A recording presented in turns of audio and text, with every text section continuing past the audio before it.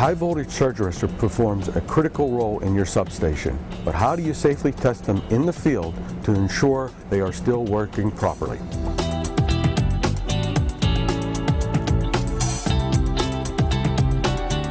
When you have a surge arrestor on your system, you want to test it because the surge arrestor over time has been taking hits of lightning and switching surges, and some of those lightning and switching surges are beyond its capability or its designed parameters. You want to test an arrestor immediately after you've installed it, and then at regular intervals at say 6 and 9 months, so you can get a trend line, because you want to be able to determine when you want to replace it at a regular schedule outing or an unscheduled outing, which means the arrestor has failed and it has caused damage to the other equipment and possibly personnel in the substation.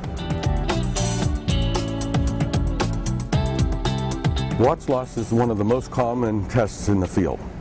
It is done by disconnecting the surge arrestor and taking measurements. This takes time and labor. It also was developed many years ago for silicon carbide gapped arrestors who had a lot of components that drew a lot of Watts loss. The new metal oxide surge arrestors are very tight in their design, and they have very low Watts loss because they draw very low currents. This inaccurate data leads to the possibility of falsely detecting if a surge arrestor is good or bad. Another common method of testing surge arrestor is using a surge counter. Surge counter counts the number of operations the arrestor has taken surges to ground over a period of time. It only can tell you the number of times it happened. It does not tell you the severity of those surges. Without knowing the severity of those surges, you really do not know the true health of the surge arrestor. Another option with the surge counter is a leakage current monitor. This leakage current monitor will measure the total leakage current that's going across and through the surge arrestor.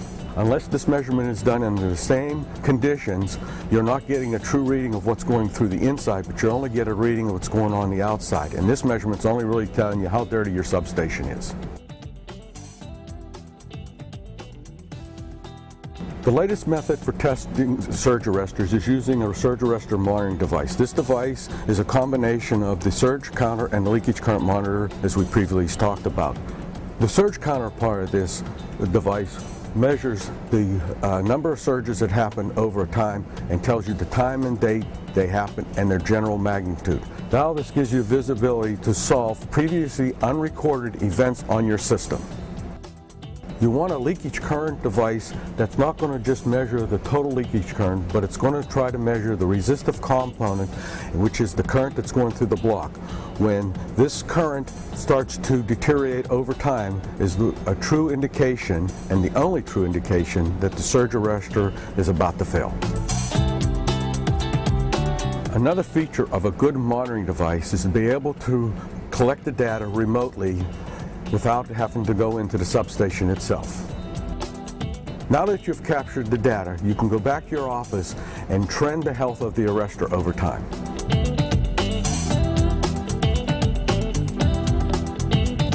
I've just shown you a few ways of testing surge arrestors. Watts loss, surge counter with and without leakage current monitor, and a surge arrestor monitoring device which can be read remotely. I am George Taylor with ABB Inc.